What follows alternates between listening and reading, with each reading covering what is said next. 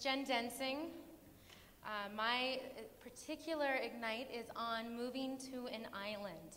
Why, you ask? My husband decided to go to medical school down there, and it was in St. Martin. It was near Puerto Rico and right across from St. Bart's where all the rich people are. This particular island was interesting because it's the smallest landmass owned by two countries, the French and the Dutch. You knew you were on the French side when the roads got exceptionally better and the people automatically forgot how to speak English. The cost of living actually wasn't too bad. It was about $1,300 for one bedroom. Beer was cheaper than water, which is always a benefit. And haggling was highly encouraged. Food was about twice as much, however. Listen to the locals was definitely the first thing I learned. This is a picture of our apartment, and it was overlooking a beautiful lagoon, which looks pristine. Unfortunately, that lagoon was filled with a flesh-eating bacteria, also known as gangrene. If the locals aren't dipping their toes in it, you might not want to either. And that's a picture of a boat that doesn't dip its toes in the water. 2 months after we arrived on the island, we had a hurricane. When they also tell you to go and take cover, especially if you're on a beach, you might want to listen to them.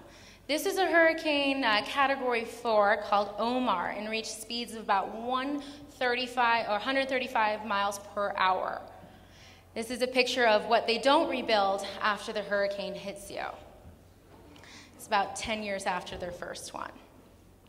Also, electricity can be optional. We take it for granted here, but it could be out for hours. We would definitely always take cold showers. Why would you need hot water? You could take up to 5, and that would be your source of cooling down. Grocery shopping was another excursion. It could happen for about all day long. This is a picture of cost you less, although it's twice as much and it's cost you more.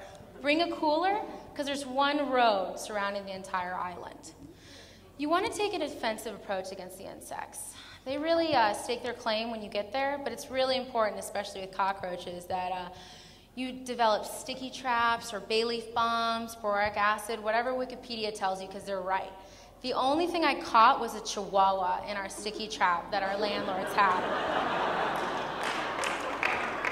It had grass on its feet for days after, and they asked me why, and I said, I have no idea. That's interesting.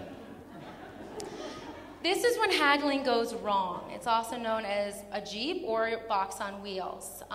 They took it upon themselves not to really give me the fine lining of the details that our truck would also have plywood on the bottom, and it would squeal like a pig.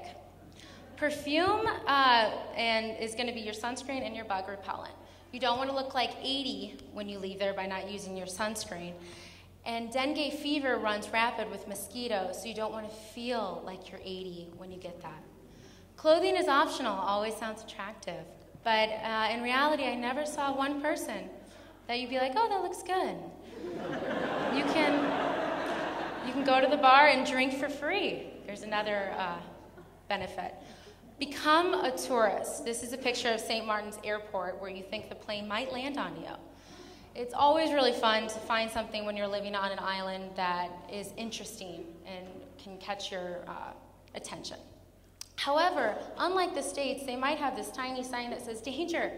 If you weigh about 90 pounds under and you're going to stand behind a 747, you're going to get rocked. The jet blast will affect you. Hike to a secluded beach also sounds very romantic. The key is don't hike at noon because you got lost because all the signs are in French, and the soles of your shoes will wear off. Be a tourist on a beach.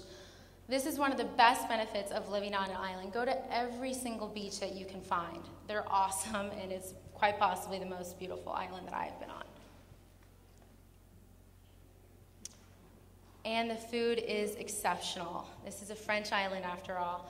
And on any island, they have amazing fruit and, well, I didn't see a single cow, but, you know, steaks can be interesting too. In summary, definitely understand the locals and be appreciative of them. Understand the states and when you have electricity. And when in doubt and your car breaks down, go have a beer because it's cheaper than water.